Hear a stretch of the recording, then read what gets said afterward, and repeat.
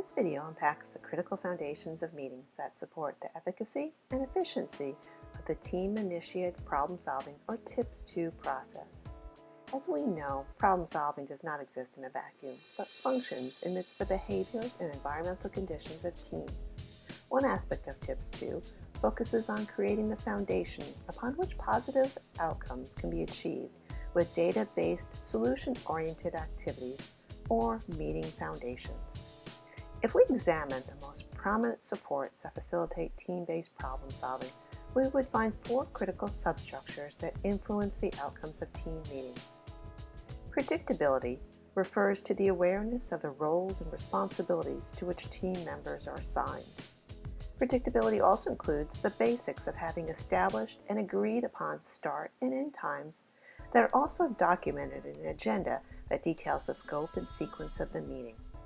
Finally, predictability includes a consistent schedule for meetings held across the year that details when and where current and future meetings will be held.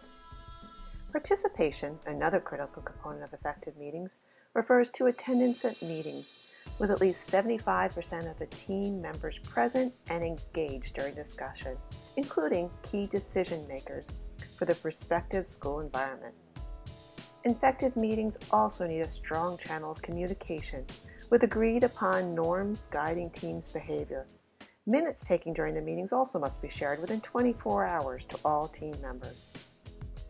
Accountability is a final essential aspect of effective meetings and includes team members being prepared for meetings, ongoing evaluation of the efforts derived from team problem solving, a system to document team decisions, and assurance that efforts are focused on problem solving as a means of making a positive difference in the lives of students.